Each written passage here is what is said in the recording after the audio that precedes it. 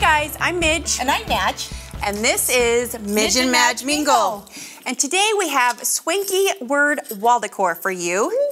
And I said that without messing it up because that's hard. You should try it. Tongue twister.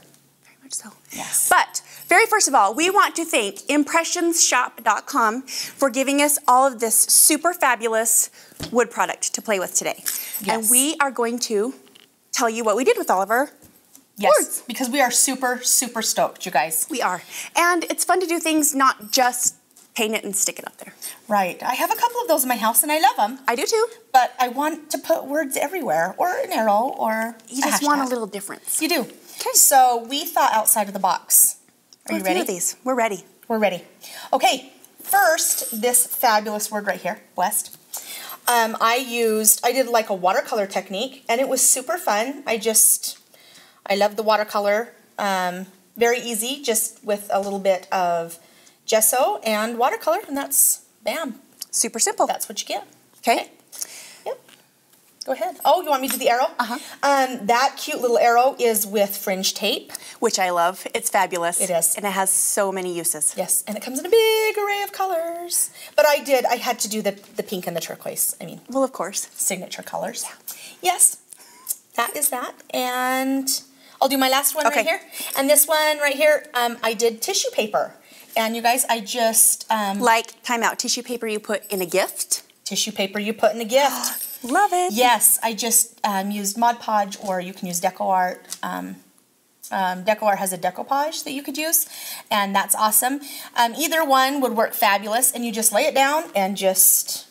And then did you do something on the edges? You Mod Podged on the paper, and then you... I just used a little bit of Tim Holtz Distress Paint. Fabulous. Yeah. So you painted the edges. I did, just to give it a little bit of a sparkle. Sweet beans. Yeah. Okay, well, on mine, first I did hello, and I just covered it in flowers, but then I realized I didn't have enough of the same color flower, so I spray painted it white, and I actually like it a lot better than I did when the flowers were colored. And I love that. So that was super simple. Yes, good job. And my favorite, even though it took me forever, is this Enjoy, and you can see it's covered in pom-poms, which I used the We Are pom-pom makers, and it comes with 3 sizes. I used the biggest and the smallest, and first I painted the wood gray, and then I made all the pom-poms and glued them on, just with hot glue, and it was super simple, and I watched quite a few movies while I made the pom-poms. She did. She was making pom-poms for days.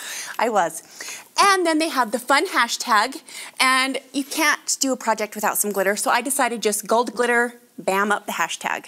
If you can see it, let me move my large head out of the way. Stop. Hashtag. And then you can also, Vanna, would you like to display the second? For happy, I just painted the whole word turquoise, obviously, and then I got little mirrors of all different sizes and just polka dotted the happy with the mirrors.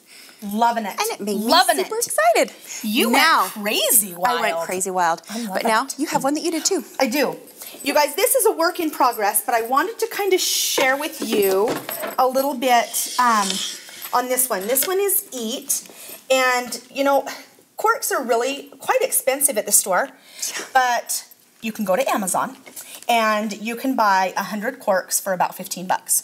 Or you could drink a little bit of wine. You could do that. If you wanted to. Nobody would even be mad. I mean, that would be okay. That's fine. And so I still have a little bit to go, but I just wanted to kind of show you the process. I just used a little bit of hot glue and stuck the corks on. But before I did that, you guys, I painted the word with just some bronze spray paint, just to give it a little bit more. And that is a good tip, like on this one, and even this one, because I did paint the base white. Right. Just so that you don't have to worry about covering every single little inch, just spray paint it a color that blends first, and it makes it so much easier. You're good. Yes. Sorry, I was interrupting. Spray paint dries a lot quicker, I think, too, yes, I agree. Than the acrylic on. And this wood absorbed. I did this one with spray paint, but I did the other one with regular paint, and it absorbs both really good, but spray paint does dry faster. Yes, so if you're in a hurry. Yes. Because I forgot one back here. This one back here, I might just grab, and then I'll lay it on top of that one. Please do. This one, I actually painted this one with just acrylic paint, and then painted a little, I didn't paint it solid. I kind of did a distressed look, and then I just distressed the edges with ink.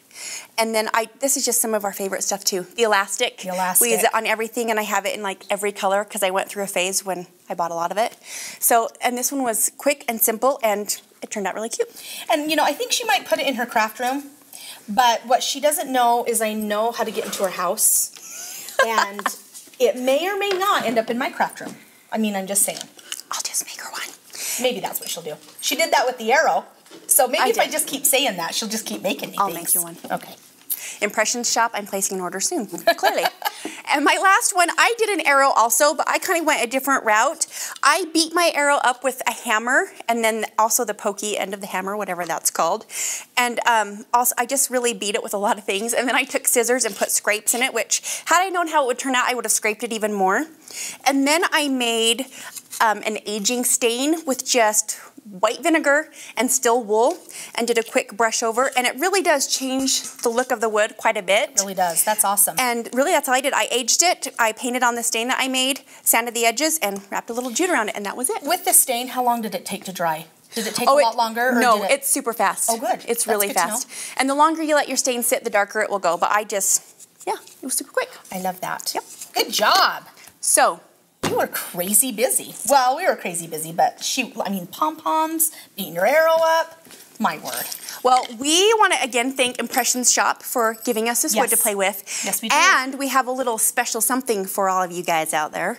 Yes. Are you ready? Are you ready? I'm ready. I'm waiting to hear. Fabulous. For all of you fabulous peeps out there watching the show, do you want to win a prize? I know you do. Because this is a winner.